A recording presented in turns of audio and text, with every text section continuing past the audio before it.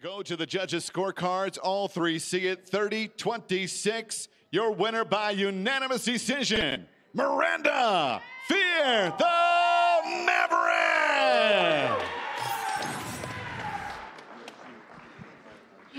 I'm here with Miranda Maverick. Miranda, what a fantastic performance. Is that what you expected this fight to look like?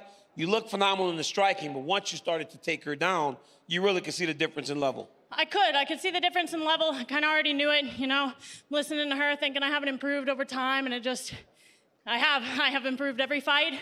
Even in that one, you know, I look back and I criticize myself worse than anybody, and I feel like I could have done better than I even did today. I was seeking for the finish, though, every second of the fight, and I feel like that's what everybody wants to see. Let's take a look at some of your work here. You did a good job with your hands, but ultimately, look at these wrestling takedowns. When you got into the legs, you were able to take her down every single time, and you just dominated on the ground, even though you didn't get the finish. Yeah, absolutely. You know, we were working on faking the body, coming up to the head, just working all different levels that we could to get these takedowns or not, right? I wanted to get the finish on standing too, and tried just a lot of new tools today, and that's what today was about, is showing that learning process. You said that you were going to get better. You have been in the top 15 before.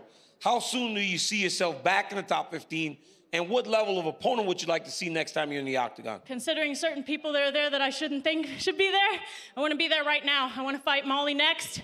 I've been asking for it for a while before she ever had the clout that she has now, and I want that fight. That will be a phenomenal fight. Ladies and gentlemen. I want to thank my family. I want to thank God. I want to thank my team. I moved out to Denver to find exactly what I found. It's been a great team out there. I'd also like to shout out Steak.com. Thank you for the support. Ladies and gentlemen, give it up for Miranda Maverick.